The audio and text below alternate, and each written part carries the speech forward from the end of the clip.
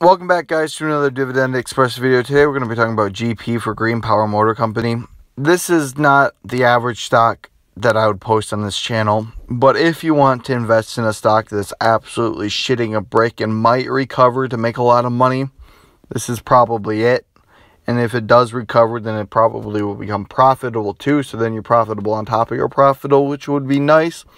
But this one, if we look at it, we listed at $22, it says, but they did a 7-to-1 reverse stock split, so it actually listed at about like $3.14 a share, and it's dropped tremendously since then. So if this one ever does recover, that'd be really nice.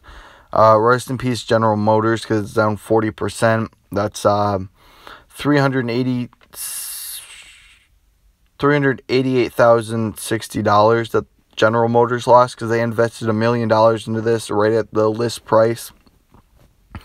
So they're down quite a bit, and I invested with them because I was like, hey, I like GM, and then fuck.